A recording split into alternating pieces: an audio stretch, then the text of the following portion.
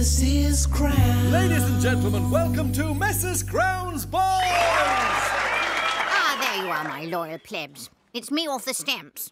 Or as I like to call them, selfies. You'll have to excuse me. I've got a house full of idle layabouts as usual. I suppose you'll be wanting me to pour your tea, Camilla. Yes, please, mammy. Just how you like it, with a drop of milk and a fecking load of whiskey. Kaz and I had a big row this morning. He's not talking to me. That's odd. I thought he liked talking to vegetables. He's in a bad mood because of his fecking letters. How did the press get hold of them? I'm guessing they looked in the fecking bin.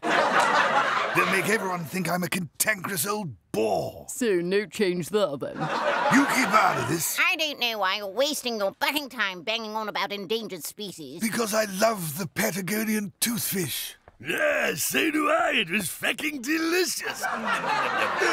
You're going to get one of my angry letters. Good, because we've run out of bog roll. Good night, plebs.